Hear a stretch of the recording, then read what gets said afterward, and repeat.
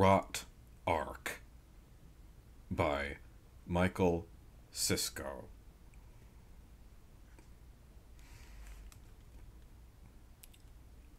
A tabernacle in a silent, ragged landscape of dull blues and yellows, cleft globes breathless under a smoking sky.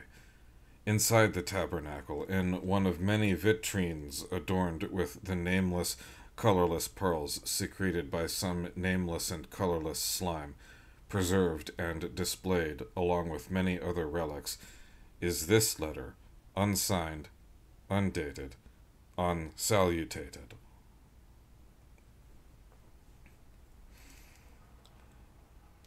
I believe it's now time for me to extend to you the explanation and invitation you've been, if not quite waiting for, then expecting.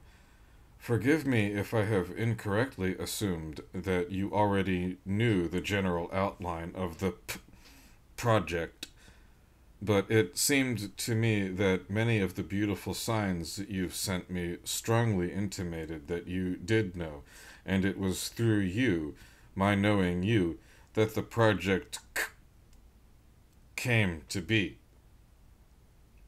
I first beheld the Rot Arc in what I thought of at the time as a dream.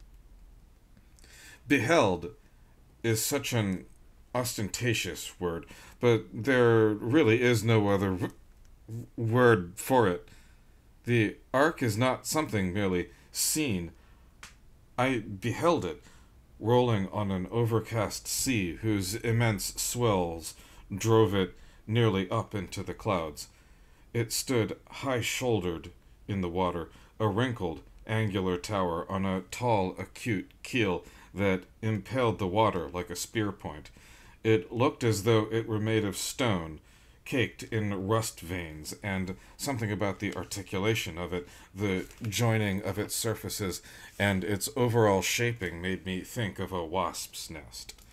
Mariner wasps, who busy themselves assembling vast seagoing hives out of mineral wafers glued together with rust-frothing saliva. This thing had buttresses to help keep it up, like a catamaran, and its lofty pinnacles were haloed by flying bodies, some looking like birds, others like insects. The whole structure was also veiled in countless diaphanous brown draperies. In the dream, my vantage point was low, nearly on the surface of the water, looking up. But I think these flying things must have been enormous, and from the upper portions of the structure something flapped. I couldn't see what they were, but I thought of banners or capes stretching out of sight overhead, their ends somewhere over the horizon. My senses could only detect the flapping. It was perhaps like standing beneath spread sails in pitch darkness. My nose is telling me that it was the stench that was flapping. It seemed to stripe the air, occasionally flowing over me in an almost visible miasma that shaded my already straining eyes, and instantly produced in me a violent contraction. The meaty piquancy of decay, I'm sure you've smelled something like it.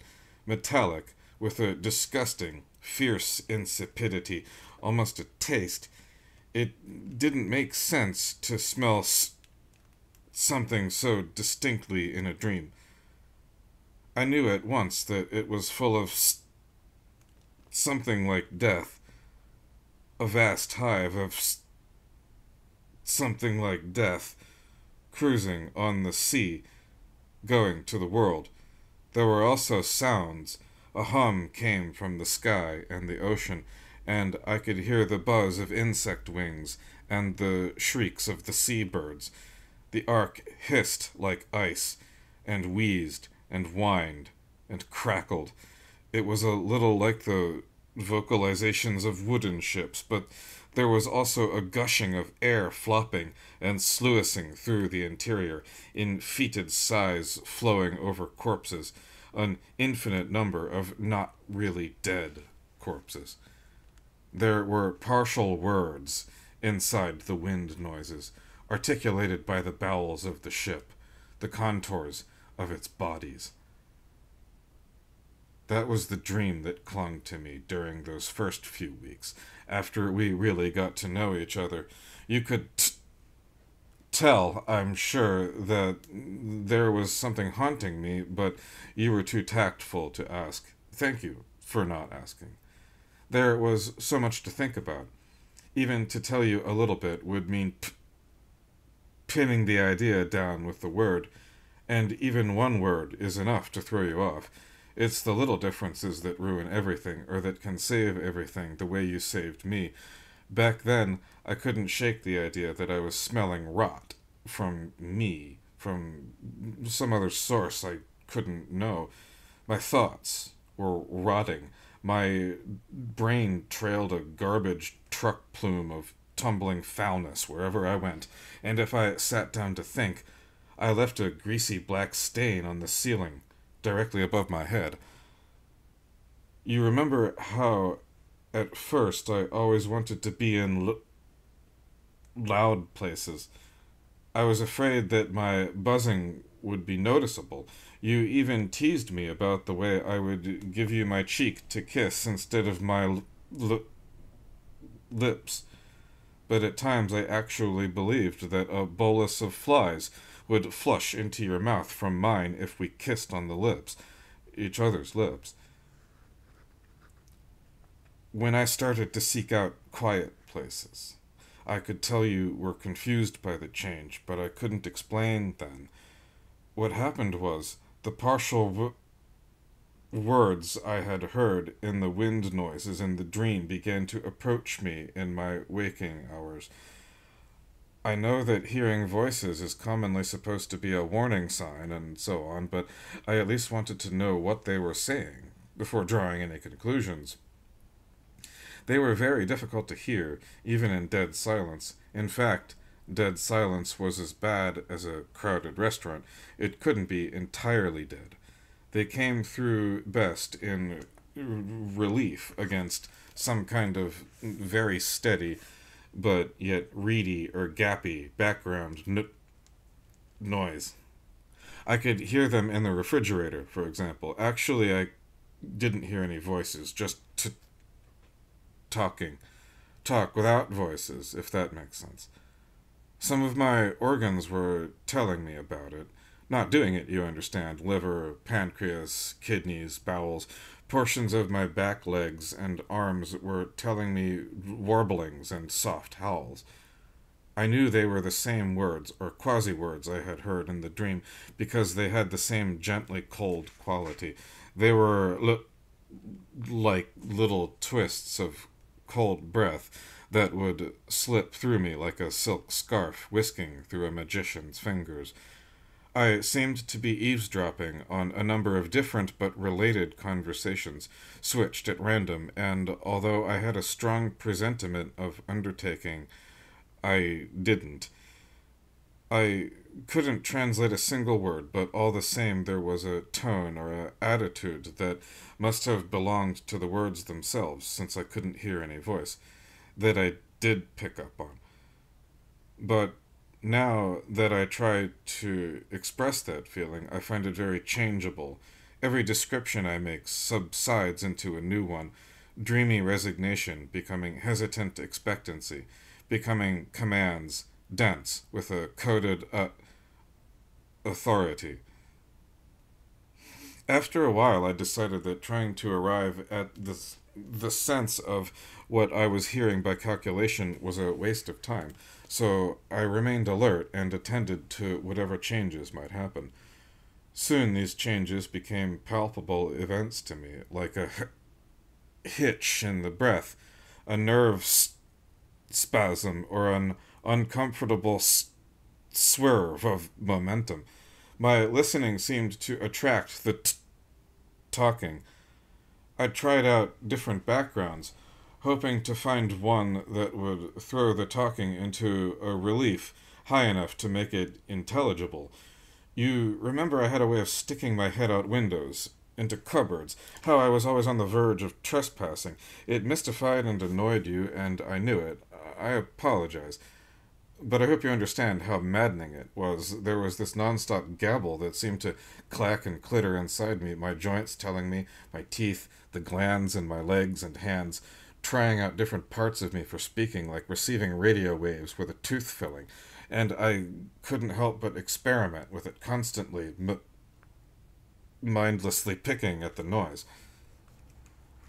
At last I discovered that by placing my head just so in a gap between a large machine, perhaps an air conditioner, I didn't know what it was, and the wall of the basement I found it in, so that my left ear was turned to the corner of the room, a particular spot a little below a point equidistant to the floor and ceiling.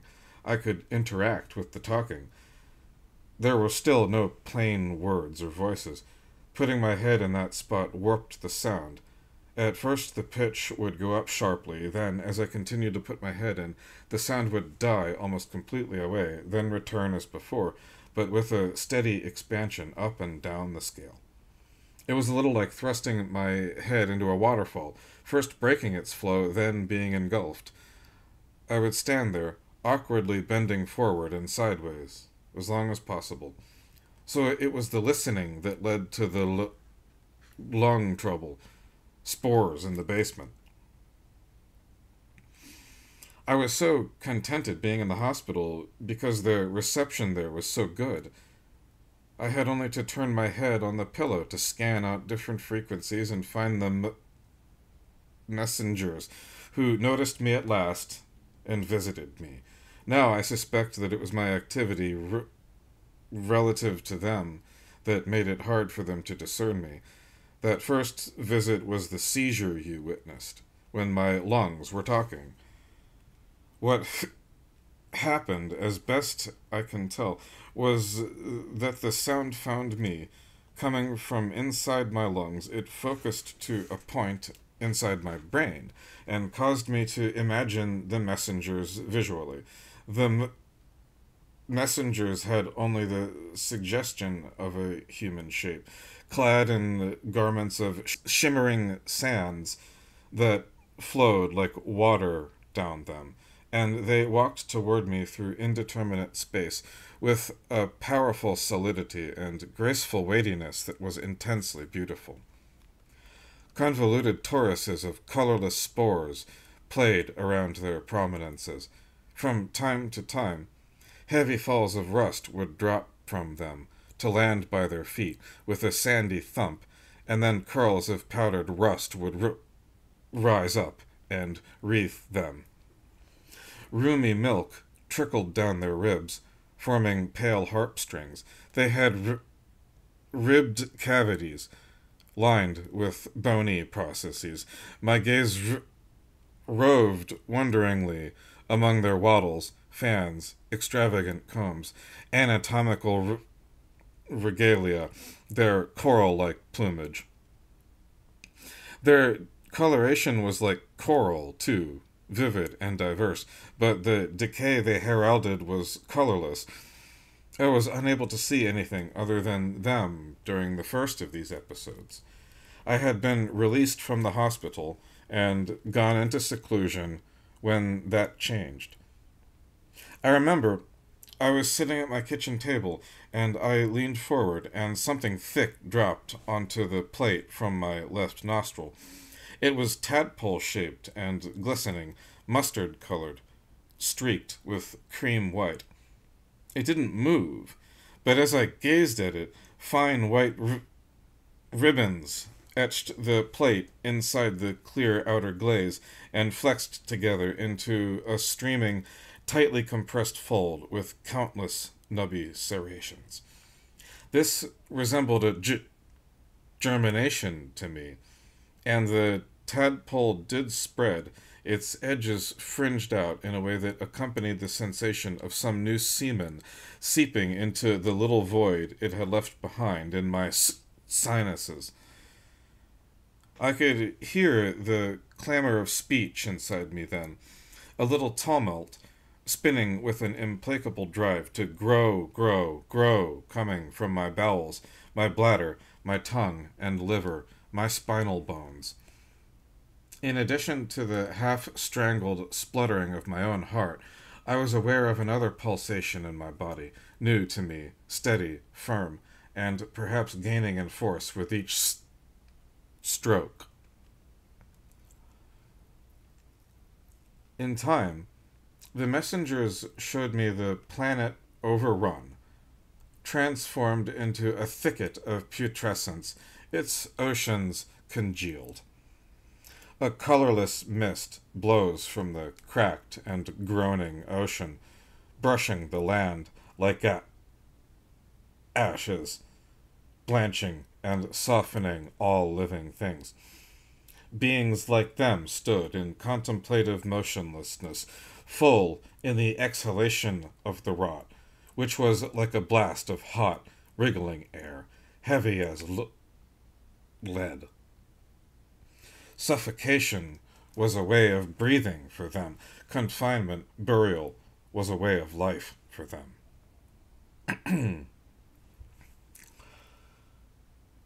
When they showed me the rot arc, I panicked. I think I tried to yell, but my lungs were heavy. I had dream emphysema, and my body was weak, as if the slab were already lowered on it. When I was calm again, what I'd been told became less shrill, sharp, glaring, and I was able to look at it. I was told the rot arc would be made by disassemblism, the last word being a sort of lexical smear in my mind, covering the idea of a specific disassembly and of a general tendency toward disassembly, and perhaps also of a whole world of disassembly, organic disassembly, while also being basically the grammatical subject of this sentence. It was hard to follow. The idea was circular. The rot arc would be made disassemblism, which would fulfill itself by bringing about that whole world of organic disassembly on which its own creation apparently depended. In any case, I knew what the initial materials of the rot arc were to be, without any confusion at all, and it was the most violent bodily rejection of that idea which got the better of me at first. The messengers, though, went on with me, the way you might go about soothing a balky horse. They were gently persistent. What I was talking to was not a face or a mask, but more like a translation device. And in our conversation, we spoke wires of light that were like the aurora borealis. That was part of the way they operated, directly, without process. Gardens will be planted by the separateds, I've been told. The fruits of the garden will be had by the separateds, grenades, and the gardens will be being by the separateds, and the separateds will be being by the grenades and gardens. We are the separateds. I only kind of know what they mean by grenades, not normal grenades. There is a wind blowing from space, red and brown. They showed me the Earth plowing through space, rolling, a planet sensor, dragging behind it an incense trail of spores hundreds of thousands of miles long, a dense train of spores. They showed me the new humanity wailing in its birth pangs, inorganic and deathless bundles of twigs, laving dry concrete piers with huge frail hands like dead leaves, elongated people seen through pebbled glass, walking furred with saliences on the concave surface of an inner globe. Humans like the shadowy blur of trees whipping by a car window. Human lamentation became a cosmic wind, hot and merciless and forever dying without death, hitting the human rot kernel like blowing on a spark for holy lepers, for holy for holy famine, unending dying, unending death rattles. My garden hums, ticks, and croons, rancid efflorescences dripping with unread letters. It's filled with placeless whispering and growing with a kind of pious intensity, their way of praying. My disciple garden's growth prayers rise like long fibers of incense and gather to form a sacred canopy. In time, I had to push my way through the garden air. The smoke hangs like huge leaves, branches studded with blossoms half melted with rot, great ewers of plant flesh brimming with glistening mucus. It is a sunless garden, for now. The beams of that furnace of decay would be too exciting for the plants. The sun is a great ravening of matter for itself, and its effulgence is the corruption of hydrogen. The messengers did not go into specifics, so my progress has been nothing but groping. The garden accepts my clumsy improvisations graciously. The higher shapes aren't special shapes, you understand. Only the changed will know the shapes. I always sit in my garden, listening and watching as it grows, congealing rot honey in its combs, pulling down the color skein like a lock of sky hair to write with. After the visit, and the time you took me to get my disability, I felt as though the inner chatter was shifting outside my body, although it stayed anchored to me. So the garden is what was once just inside me. It grew out of me. The changes happen suddenly. Rich scarlet radiates out from one of the upper corners of the room and spreads all over the walls until it covers everything, including me. An algae bloom, mottled gray and turquoise lichen blooms all around me in spreading patches and distributes itself in glassy shag all over me. Lately, the blooms happen so quickly they flash over everything in the blink of an eye and recede just as fast. The garden ripples with color like a shining pool, blooming and rotting and blooming again. Now this color or pattern already browning, melting, another color thrusting up. Lately, too, my color has been different every time, so that I am suddenly a felty cobalt statue in a Halloween orange field. The raised, livid seams between the blooms all roll over me like the crisp edges of waves. Blooms burn over me like brush fire, and I become calm. When that happens, all my emotions become perfect.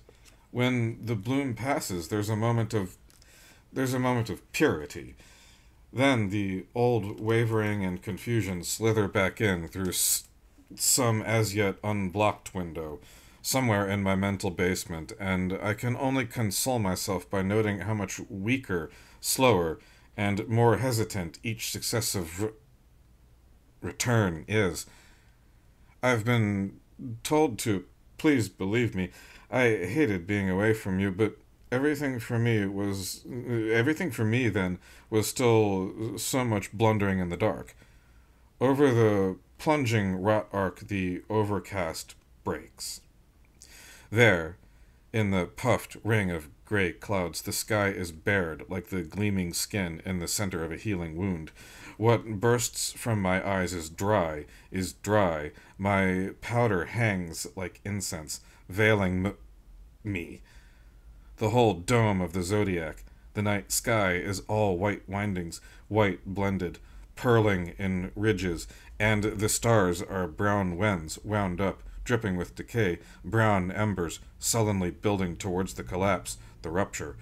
The heartless heartache, the longing with no subject or object in the brown starshine made your absence such an agony, piercing as a siren, killing me.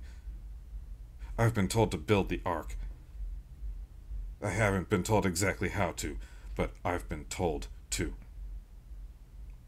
I hated being away from you, but for a long time, before the latest alteration, I was unpresentable, an entirely unpresentable person.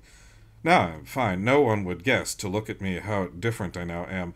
The speech of my organs and body parts might be heard. That's the only care now, talking up at me. Even you won't really be able to see the difference as it now exists. I still worry that when you begin to see with your own eyes the actual nature of the change, I'm afraid you may be very distressed by it, very repelled by it, and have difficulty adjusting to me. But I must see you. I can't go on without you. I am not alone. You must realize that. Never alone. Those non-separateds attend me very conscientiously, as I'm sure they will you, if you come. They say that, while a quality of motion of a separated is punctuated, when a neophyte is no longer separated, associated movements become curling, fluid, and continuous, which is a sign of successful grafting, and, after unexpected lapse, those qualities are now emerging as this neophyte recovers its motion and expresses itself to separateds, and this graft stutters and is set down by attending separateds as highly agitated, highly fascinated, and from an extremity this graft dispenses physical conversions, so that a limitless change is foreshown to those separateds as a wrought arc. There is a writing coming, but first, a few scratchings, to see if the ink is flowing continuously, and a few passive doodles on the earth, trial nonsuches, such as myself, and a little lung trouble, a spree, before the great wrought arc of non-separated writing puts in its appearance, and the translation gets under way, and when the writing strays close, my body mushrooms in a shadow cross, so vast it engulfs the landscape, and all its people, all virtually instantaneously. The movements and activities of the engulfed, oblivious to me, are as palpable as the babble of my hands and feet, my appendix, my bowels and lungs, the sharply chiming pricking in my glands, and my nerves' actinic sighing. There's not much time before that now. I feel that. My stylistic variations are not even a prelude. The slow break will alter everything, as if I'm terrified even now. And if I'm terrified even now, it's because I'm not certain that enough will change. Growing away from all that, I had been but my love for you. For me, that love has not been immune, but for me, that love persists in alterations. When I venture out, I wade in, vibrating acrylic colors. I step out, jingling, with mobiles of living chimes and ornamental bones. Parks, playgrounds, streets, the children especially, the people around me become silent shapes. The colors of the shadows brighten and outshine the colors of the day. The rising sun is a rot bell whose every upstroke bleaches and replaces the world, folding crosses of decay into a yeasty sky, while above us calligraphic wrought pennants hanging in place traverse the cosmos. Glory rots through the people around me on the street, rots the light, rots the sound, rots the yeast rots, and spangles the experience with dripping rot sequins that shout and cry rot words, summoning rot nodes that polypate off me and fly away shimmering like hummingbirds through the particulated rot shells and rot waves vibrating off of me. I have a sort of colorless, fungal band shell, or a conch whirl that floats around me like a crinoline. It might be a satellite dish, or equivalent. Now, behind the flame-like gestures that waver against the wrought light of the sun is plainly visible the majestic wrought kernel in all the living separateds, but banked down and brutally suppressed, captive knots, ducts knotted, cold arteries knotted, but never uprooted, separated in wheelchairs, resting on park benches. Their sicknesses rest folded on top of them like God's gloves, ember heat spatulated, spreading underneath the separate entrails like flames beneath the cooking pot, burning up at the smothering iron, biting it, rasping it with their rasping cats' tongues. The forms of the separated darken and become silhouettes against water dazzle and flashing leaves. Each of them is a cave with a white tangle of livid, eyeless worms suspended in the darkness, and like the impulse to tilt a picture plumb on a wall, there is the impulse to straighten the angle and unravel them free. I've been told to. The lifeless, hollow mouths half folding in on themselves, without impulse, would roll open again. So, yesterday, the separated boy, seen from a window, and from this less separated, steamed out a breath which, like a hook of incense smoke, found its way into the separated boy, who darkened, whose inner cavern opened, whose inner white knot came undone and began to convert. All that day, knowing each separated act, so this neophyte is with him when a tough cough on a chair, on the stairs, the hand comes away smeared thick with brown. Then, bent double at the dinner table, on the floor, bending head to heels, the separated flurry of acts makes a wreath. The conversion action is quick, the conversion flux from the mouth, the compilation of the rot arc, the necessary rhythm the knuckles rap out on the floorboards, the spray of colorless excrement, the intricacy of conversion woven motion lacings, and the free expression of the altered breath. I am there with him. I know it is happening as it happens without needing to see it, without needing to be present, with being present. One of my vitrines, adorned with nothing higher in itself, nothing legitimate for itself, outside this circle-miless,